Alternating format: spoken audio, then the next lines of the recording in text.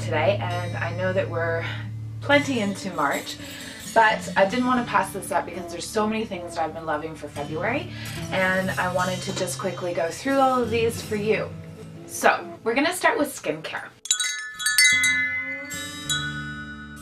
And I've been noticing, I don't know if it has to do with my pregnancy or not, but I have been getting some sort of creasing around my eyes, and I found that the skin actually is quite dry. So I went into Clinique the other day and I asked for some skincare routine that I could start to work on. So this is what I'm doing. When I was up at Sephora in Quebec, I got this Origins Plantscription Anti-Aging Cleanser. So I will link all of these products in the bars below so you can get one for yourself, or you can read a little bit further about them. So that is number one. I rinse and wash my face with this, and then immediately after I am using the clarifying lotion, which is step one in the Clinique sort of sequencing for very dry to dry skin.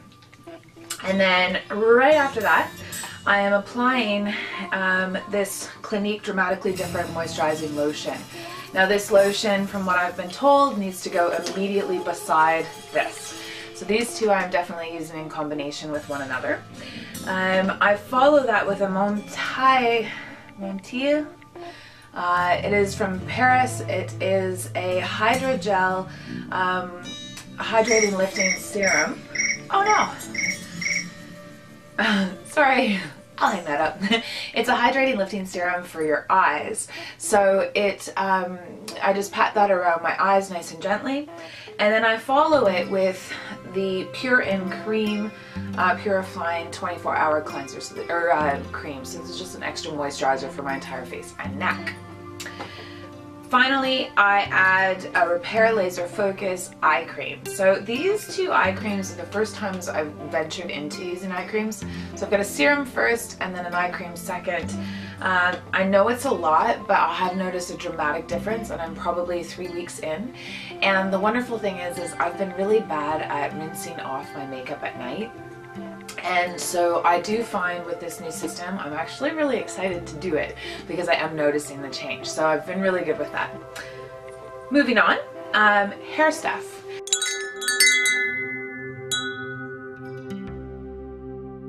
I am a little bit of a hair snot. However, and what I mean by that is I usually buy products that are for salon use, but what I did purchase, because I also am a bit of a marketing sucker, is this Herbal Essence Honey I'm Strong Duo. Now it smells delicious. One of the reasons I bought it is because I love anything that smells like honey or almonds. And the girl's hair, and it just looked wonderful. Now she was probably Moroccan and this, you know, long luscious locks. However, this is quite luxurious. I do find it a little heavy, so I am noticing that my bangs are getting a little bit greasy after, you know, one day, and I usually like to wash my hair every third day. So that is something that I've had to work with, but it does say it's 10 times stronger in one wash. I highly recommend it. It's got honey extract, strengthening shampoo and conditioner. And because of the, I find just my bangs, because they're starting to get a little bit separated, I've been using this, which is a dry shampoo from Dove. It is not my favorite dry shampoo. I am using it because I've gotten it. It doesn't really leave a whole lot of white, just a little bit, and that's important for me because my hair is pretty much black. And I do have to follow it up though, I find, because dry shampoos typically make your hair very matte. I do find that it needs to have just a squirt of some sort of shine afterwards in order to make my hair look okay, and it's kind of counterproductive because I'm trying to take away the grease and then I'm adding some shine stuff back in. So like I said, not my favorite, but it does the trick if you just need to get by for a day. Okay, so we're gonna move on from hair stuff into some face things.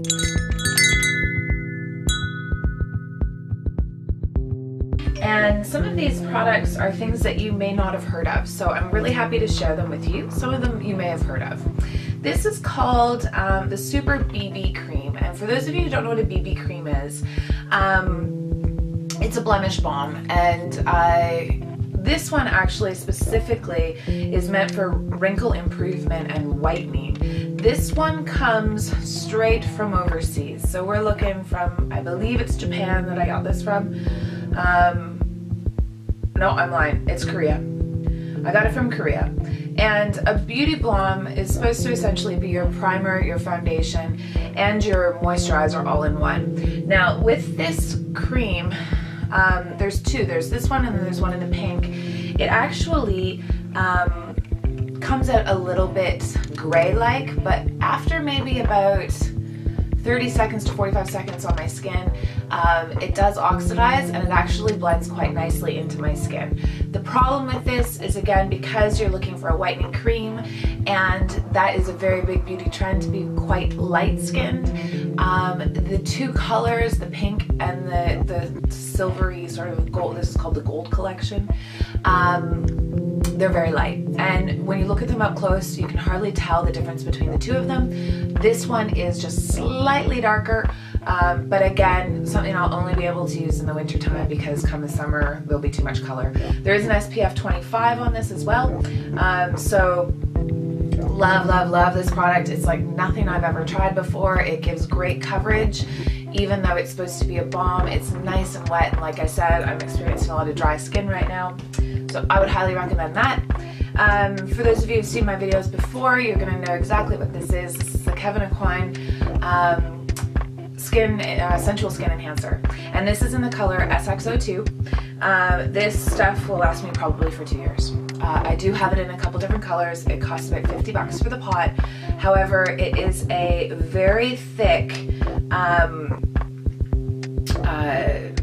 he lists it as a concealer. However, I would say I would use it more for my under eyes. It just brightens, covers up any spots that I have. It is very, very, very thick.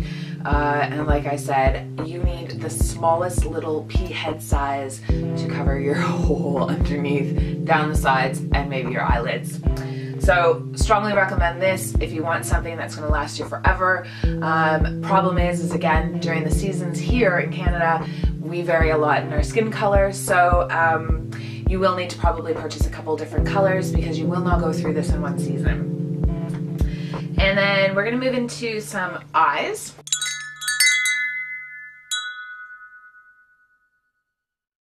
And there's two pieces I'm going to show you for this. This is the Naked 2 palette by Urban Decay. A lot of you that are used to watching these beauty guru things have seen this many, many, many times. This is something that I've just picked up recently, and the colors are very beautiful, very neutral.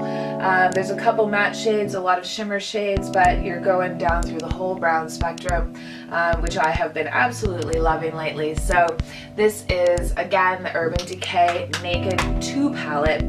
I do want to get the Naked Basics palette as well, but not yet. Benefits, they're real. This is mascara. The wand is actually plasticky, and it's full, but it makes my eyelashes have like this sort of doll-like look. It does create a little bit of a clump, so this is something that I actually like to wear if I'm going out, as opposed to an everyday mascara. My favorite everyday mascara is the L'Oreal Tubes. And then what I like to do is I use that first, and then I'll put this over. So I think that's part of the clumping, but I actually kind of like that doll-like clumping look for going out. So that's eyes. Onto lips.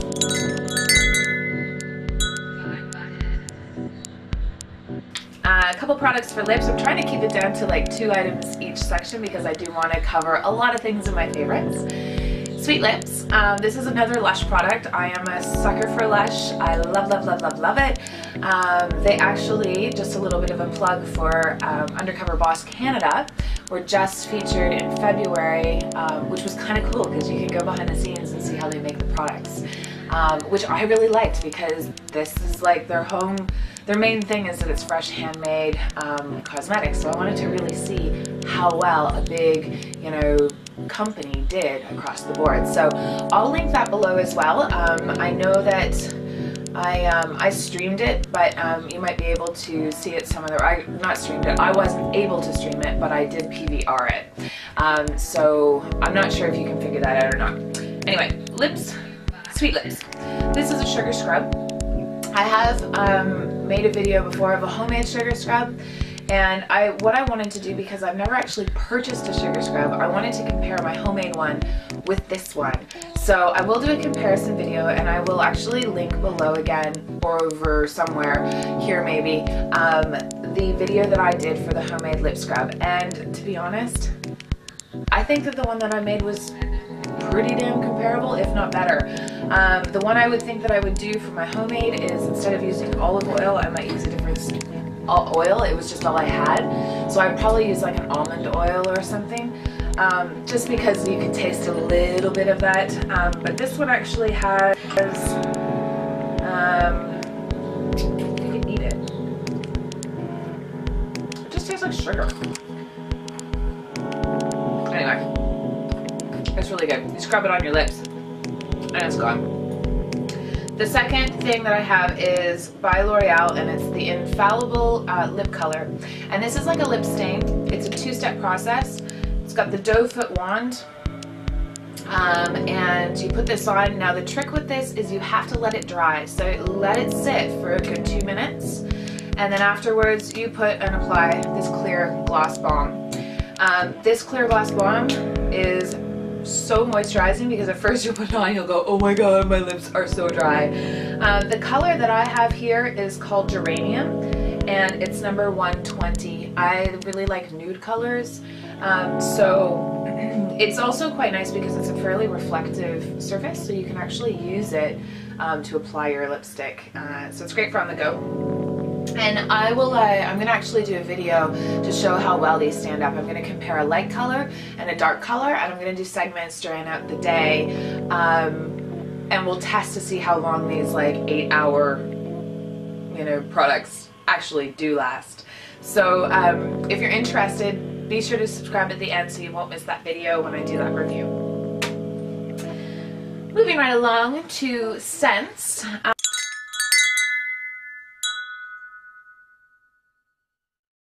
My favorite scent is something that I've ordered online, and it's the AVEDA Key Element Water Nature number 6 in Restoring. And if anybody's familiar with AVEDA, this is like their typical AVEDA smell. If you know the smell of the shampoo called Shampoo, this is exactly what that smells like. So this is their essential oil. Again, this probably was about $80 or $90. I ordered it online. I don't know if you can buy it in the store. I know that there are some products that AVEDA only allows for their masseuses and stuff to actually use during treatments, and they don't sell to the public. And I have a feeling this might be one of them because it's kind of their signature scent. But love, love, love it. I've had this for, this is an old favorite, I've had this for probably a year now, and I'm only just to this, oops, sorry, just about here in the bottle, and I use it on my skin as a perfume oil. Moving into baby buys.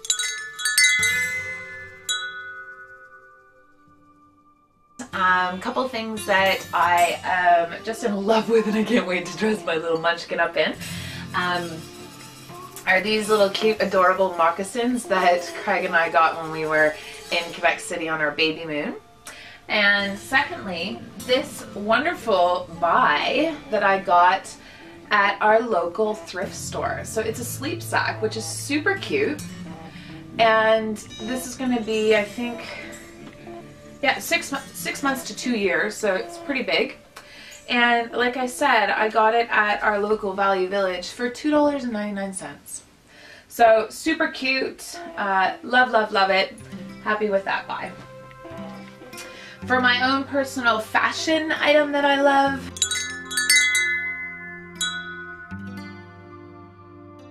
this month and this entire winter season have been my Manitoba mukluks. I wear these every day, all day long. They have a crepe sole on them, so they actually feel like you're walking in slippers. I wear them barefoot because they're completely lined with deliciousness of, you know, whatever softness. And my mother just purchased me some insoles. I'm not going to take them out because it took me a minute to get them in there, but some insoles that are like sheepskin. So they are so lovely. They've just like opened up my whole shoes again, and as you can see, they are beaded. I will link this company definitely below because I think you should check it out. It's a little bit hard to purchase Manitoba mucklucks because they are a specialty item, but they support local women, and everything is done in that supportiveness. So it's not like you're going to your local store and buying the mucklucks that are really cool right now. These are pretty authentic ones, which I absolutely love. I do have another pair by them as well that I will review later.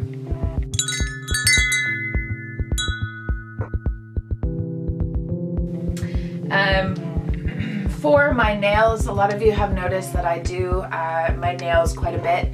I will go into the whole system that I used, but I am a sucker for these gelish and shellac, and I now have purchased the OPI top and bottom coat, and I am actually finding I'm having the best luck with that. So I will do a video that will talk a little bit about how I do my nail care routines, the products that I use for this sort of gel hybrid nail setting, UV technology, which actually lasts for a full 2-week manicure. So that's what I use on my nails, and sometimes I've been using some SE paints, or what's the other brand I like? I can't think of it right now, baby brain. Anyway, there's another brand that I've been using a lot for top coats, because I can put this stuff on as the base in a light color, I can paint over it, and I can take it off with your regular nail polish and it won't touch this coat. So this bottom coat will protect my nails for 2 full weeks.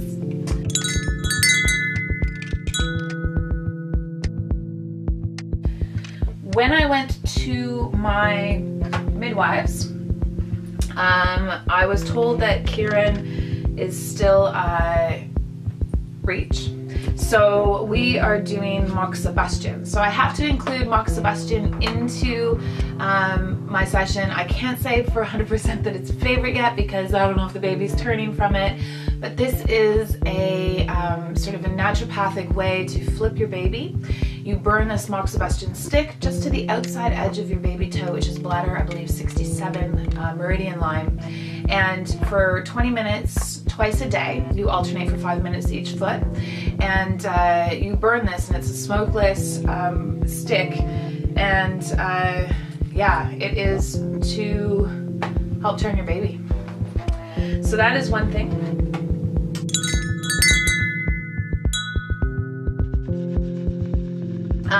My favorite food item right now is Pop-Tarts. Crazy, ew, gross. But I'm loving these things. I use them like a dessert. Yum, yum, yum. The other thing is my filters that I've just ordered from eBay for my Keurig.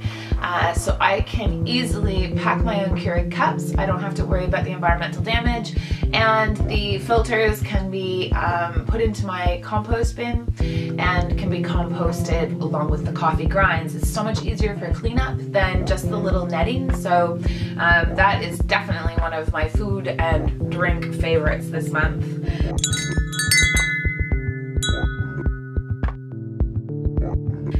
The favorite app on my phone is the Bump.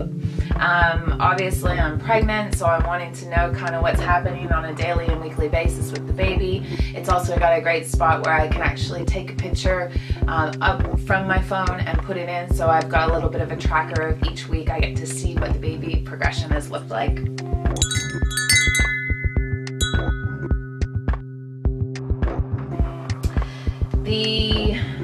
Looking at here, my favorite things to do lately.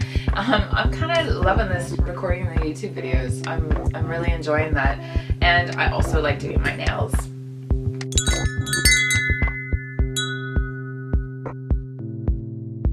Favorite book? Beyond the Sling.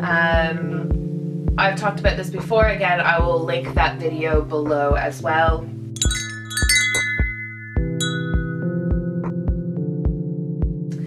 My favorite band right now, I'm a little bit out of touch with music. I haven't really been listening to it a lot, but I am really liking Mumford & Sons. My husband is a fantastic musician and he's been singing a lot of their stuff. So I've also been listening to it because he has been singing it. So I quite enjoy that.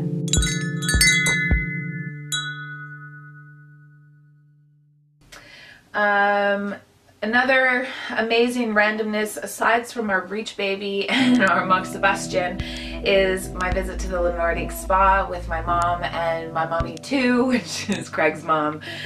So that was super fun.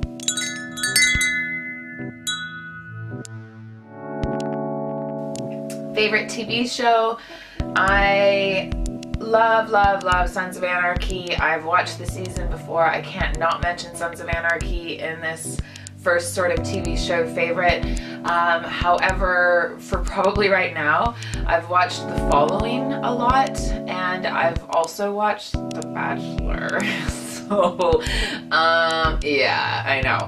I PVR it so late at night when I've been working on my computer. I watch it, and yeah, enough said.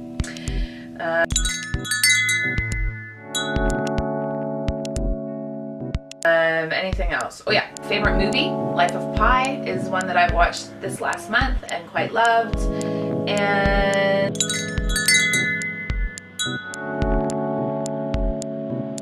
I think the last thing that I wanted to say was my favorite humans of this month. And my favorite humans of this month are my lovely husband. I love you so much, Craig.